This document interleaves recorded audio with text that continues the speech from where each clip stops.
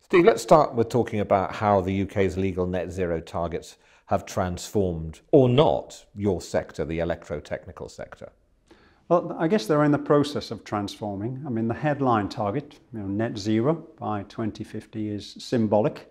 I don't think in its own right it does anything. People are shrewd enough to see that as not being the specific driver. But there's a lot of things that are coming out from that now that are making a big difference. So, for instance, the decarbonisation of the grid, not being able to sell petrol and diesel cars by 2030 will drive a big need for infrastructure.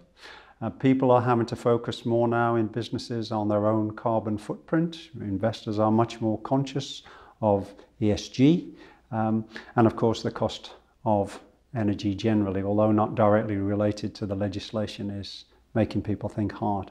So what does that mean in real terms for your members? It means there'll be lots of opportunities for them to get involved in this. These things aren't going to be done unless there's a solid supply chain there, full of people that know what they're doing and have the resources to deliver it. So lots of opportunities.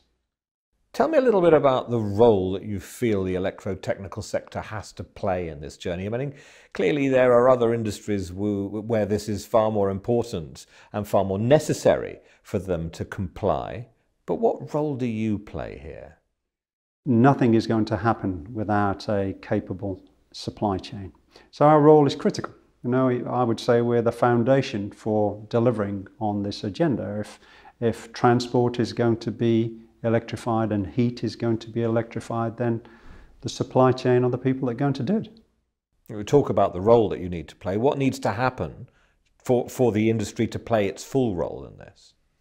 Well, we need an environment that businesses have confidence.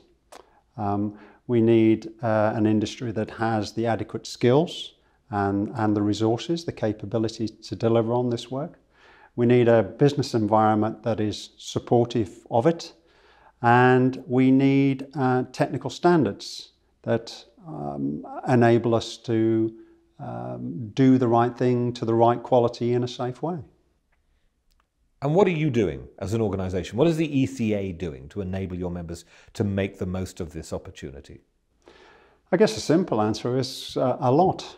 We tend to break it down into two areas. One which is around support and advice, and the other is around influencing. So we're doing a lot, providing a lot of guides and support tools, webinars, training to help people identify where the opportunity is and then prepare to make the most of it. And we're working with government, industry, broader stakeholders to make sure they understand some of the implications of all of this so that together we create that right business environment.